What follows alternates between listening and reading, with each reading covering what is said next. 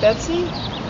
This will be my 4th AIDS ride, and when I first signed up for the ride, I thought, well, this would be a good thing to do to raise money for awareness of AIDS. And I went on my first training rides with the Paz Peds, and after riding with them, I realized this is why I'm doing the ride.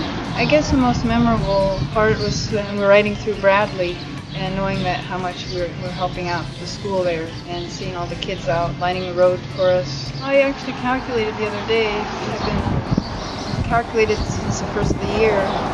I've done over 1,000 miles, not counting riding my bike tour. Looking forward to another, hopefully, accident-free ride, helping people along the way, just enjoying the camp life. It's such a great community of people. So I've been meeting a lot of new people. And the fundraising has been better than expected. I'm really grateful to all my donors. I wanted to thank all my donors for all their support, helping support the AIDS LifeCycle.